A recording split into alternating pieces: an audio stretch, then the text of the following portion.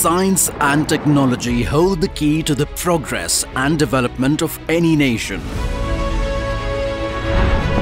As India is celebrating 75 years of its independence, its journey through the realms of science and technology to achieve self-reliance must also be celebrated.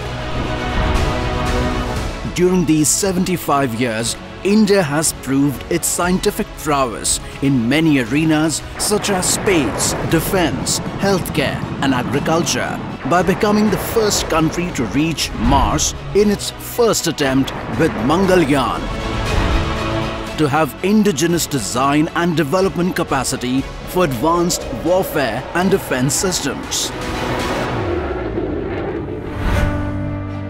Recently, when the COVID pandemic swept the world off its feet, India stood up by indigenously developing not just one but two vaccines and inoculated over 75% of its population within 1 year.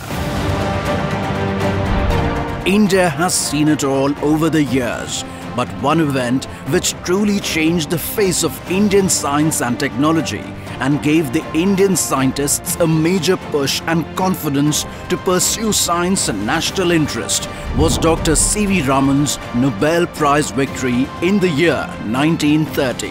Dr. Raman became the first Indian scientist to have won the Nobel Prize in Physics for his work on the scattering light and discovery of Raman effect on the 28th of February 1928. What made this achievement even more special was that Dr. Raman had completed his entire education and research work in India itself.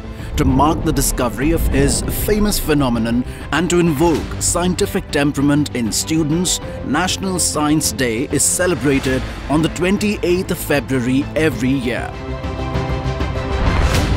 Dr. C.V. Raman's legacy of India and indigenization was taken forward with the establishment of organizations like Defense Research and Development Organization (DRDO), Department of Atomic Energy and the Department of Science and Technology (DST).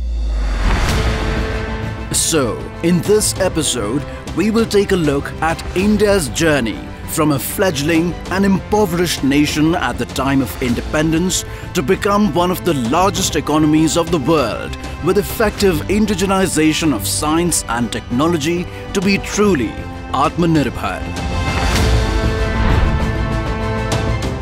This and much more only on India Science.